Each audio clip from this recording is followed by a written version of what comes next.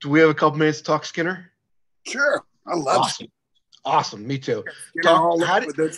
There's alligator heads all up here. There's alligator on the wall right there. It's a 12-footer I killed. I don't know if I showed it to you. Did you see it when I? Wow. Yeah, on the wall. Wow. Yeah. This is my son's room. Of course, he don't live with us now. He's married, but this is his room with the alligator stuff in it. My wife doesn't let me keep any of this kind of stuff in our main house because it looks like we're decorated an early swamp. But Skinner was a blast. And here's what happened was, I don't know where Jimmy Hart and I ran into each other at a Walmart. And I was just kind of floundering around. And I said to Jimmy, I said, man, you got to see if you can get me in the WWF. Talk to Hulkster and see if you guys can get me up there because I'm starving. And so they got me a thing with Vince, and Vince flew me up there. And I mean, I didn't know what kind of gimmick. I mean, first of all, I've been watching WWF, and I don't see anybody in wrestling tights except for Hulkster. Everybody's, big boss man. I mean, Undertaker. I mean, I'm seeing these guys, and I'm going, holy shit, what am I going to be? Well, I killed 15 alligators in the first alligator harvest here in the state of Florida. When you're allowed to kill the first alligators, I got a license, and I killed 15. So I had all this alligator shit. The reason I did that is because I was thinking about getting in the alligator farming business, and I was trying to learn that business because I saw the hides were very expensive, and there was a lot of money in alligators. So I thought, well, how do you do it? I went around to all the alligator farms. Everybody was a wrestling mark, so I could go into the farms, and they taught me all this stuff. I joined the Alligator Farmers Association. So when I go to Vince, I say, hey, I don't have a gimmick, but I just killed 15 alligators, and I laid out a hide off of a 12-footer on his desk, and I took this huge skull and a paw, and I said, can you do anything with this? And Vince just looked at me, because we had crossed paths before when I'd fly up with Dusty out of Florida to work the gardens, but Vince was a mark. His dad wouldn't let him in the dressing room at that time. So we didn't really know each other that well. Right. But he has already been introduced to a lot of my friends that were guys on regionalized territories from all over the country. So he knew I was one of these guys. I mean, I didn't have no family ties to anybody, but I'd been around long enough that I'm none of these guys. Okay, so he says to me, he says, Steve, I want you to go home, let your beard grow out. Don't do that Fabulous One beard. He said, let your beard grow out, let your hair go back to natural, get rid of the bleach blonde hair, and give me about a month, and I'll bring you back up, and we'll see what we got. So he said, I'm going to pay you. And I'm going, you're going to pay me to sit home? I love this business. I go home, work out, nothing unusual, let my hair go back to brown. My beard grows really fast. I can grow a beard in 2 days. So that's one of the only good things. Only one of the things I'm good at is growing a beard. So I grew a beard quick. I come back up. Vince goes, we got it. And I said, what? And he goes, we got your character. And I said, okay. So I'm excited, right? So he says, did you see the movie Deliverance? And I'm looking at him and I'm going, yeah, man, at least 100 times. I mean, I'm really sucking up the Vince. I got to admit, I was really sucking up. Yeah, I've seen it at least 100 times, Vince. That's a great movie. Like, shut up, Steve. Listen to what I'm going to tell you. Okay. So talk about wanting a job. Mr. Kevin Sullivan taught me to suck up some. So I wasn't good at that. It was obvious. So he said, well, we want you to be one of those guys.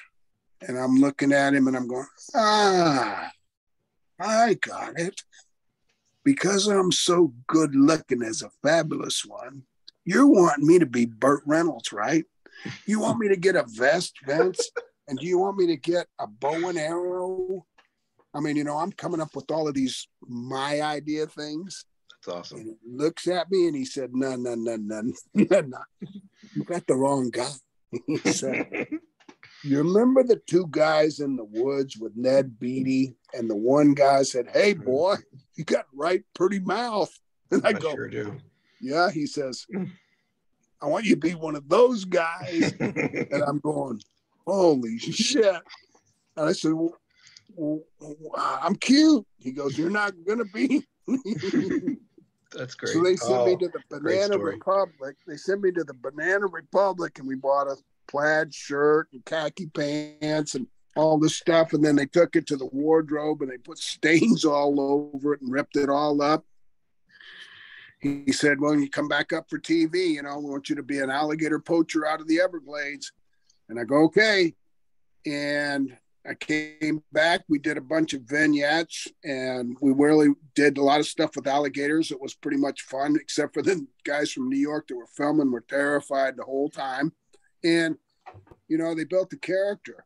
And it was a lot of fun because this was the very first time in my career, Mike, that I wasn't Steve Keirn. Now I'm an actor, okay? And now my promos, in my opinion again, went from so-so to over the top because I'm imitating some redneck out of the Everglades. And if I get lost, all I got to do is laugh. And then I added the black stuff coming out of my mouth because I couldn't buy a boo. People loved me everywhere I went at the beginning. They're all cheering me. And I'm going, oh, it ain't working. I don't have no heat. And I said, I got an idea. What is it that people don't like about rednecks and stuff? And I go, sometimes it's chewing tobacco. Yeah. Well, I'm man enough to chew real tobacco. I can smoke marijuana, but I can't chew tobacco. I got licorice, and I would chew a big mouthful of licorice. Well, you know, you worked against me. But I would get that, and I'd let it run out of my mouth. And so it was great. But there were so many political things that I didn't know, and I didn't learn till later on in life. And I mean, you know, I'd had so much heat with Freddie Blassie, and I didn't realize how close he was to Vince. And, you know, Freddie Blassie hated my guts and from me ribbing him in Japan. And so he buried me and a lot of things happened. And, you know, Skinner got a little bit of a run, but then, you know, when you're in this business, as long as I am, you see that you're not going nowhere. Right. I saw that Skinner was only going to go so far and that they weren't going to, you know, make anything out of him. And anybody that's been in the business knows that you're only as good as a promotion makes you, because it's like as an example, a movie. Tom Cruise wasn't a movie star till he had the right movie and had a few, and they made him a movie star. He was just an actor, or, you know, Keanu Reeves or anybody. So it's the same thing with this business. They could have made Skinner the WWF champion or whatever, but that's only if they wanted to. And that's not what they wanted to do. They just wanted cards of guys, and that's how it ended up. And so it started coasting, and it just so happened WCW started writing contracts, and all my friends started bailing. And now I've been there a couple of years and kind of just not really getting anywhere. And I'm looking at what's my options here. And I said, okay, looks like I'm going to WCW. Let's talk about the book. Okay. Where can people get the book? Amazon. Right now it's on Amazon. And I mean, you know, never having a book before. I mean, you know, I got the mentality of a third grader. I couldn't write a whole lot. So I've got a great writer, Ian Douglas, that took all of my storytelling and, you know, made it into a really good book, easy to read. I read it. And the only thing I read is the Bible. And so when I can read a book 400 pages long, it went easy for me because it was my life story. But now, since it's been out, people have, you know, made comments and reviews about how easy a reading it is. And it's like they're sitting in the car talking to me, or they're hearing the stories like they're there, or they wish I'd do an audio book where I would read it so they'd hear my voice telling the stories. But I've been so complimented, and the reviews and the reaction I've gotten from it, and it's because I don't really try to trash anybody in the book. So people are looking for a book where I'm trying to run other guys down, or I'm trying to run, you know, promoters down or whatever. I might say a few things that are, you know, just come from the heart that were times that passed by, but I mean, even Vince, as much as we went through and my 14 years working with him, I mean, when it was all said and done after FCW, I basically walked away with it with no hard feelings towards anybody, because the way I looked at it is they had supported me and my family. My kids went through college. My son's a doctor. I mean, everything's happened, and he was paying the bills. And so I was working for somebody, and whatever he was doing, that's his business. And there's no hard feelings about anybody. So I don't write to try to trash people. There's some things I could have wrote. There's some other things I could have embellished. But sometimes I watch, as a matter of fact, sometimes I watch podcasts, and I've seen guys from my era get on and just lie. I mean, I've been there, and they're lying. I mean, they're telling a story and they're not telling the truth. And I'm going like, what are you doing? And I mean, they went from being sometimes friends to almost like, so you're telling a story about me and you weren't even in the dressing room, but you're making me sound bad. There must be some heat there. But I mean, in the book, I could took some jabs, but I didn't. And I could have really, gone through some of the really hard times. I mean, I buried a lot of friends.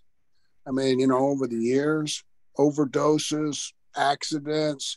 I mean, things that, suicides and stuff. And I could have really, really gone after them. But I didn't want to do that. This book is to be handed down to young people that are interested in the business, to see some of the, the pioneers. And then I'm no pioneer. Started in 1972. The wrestling business has been around since the beginning of TV. So far, for whatever it's worth, is some of the older guys and what the differences was of regionalized territories into the cabling and all of that. But not only the good times, but the bad times, the hard times, injured times. You didn't get paid when you got injured, so you didn't have any money for your family, and you were strung from one check to another if you got it. And I mean, so I told those stories. I told the stories of growing up without a dad as a prisoner of war. I mean, that's not something to make bad comments about other people. It's something to tell a story of, this is what Steve's life was. That was my life.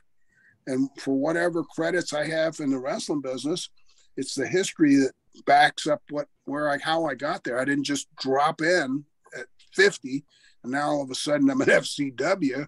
I mean, there was a buildup to all of that. So also designed for my grandchildren to read. There's no F-bombs. There's no foul language. And I'm just as guilty as anybody. I mean, you don't want to be in the car with me in traffic if you're one of my grandkids. When the light turns green, that means go. And you're going to hear my horn, and you might hear something else.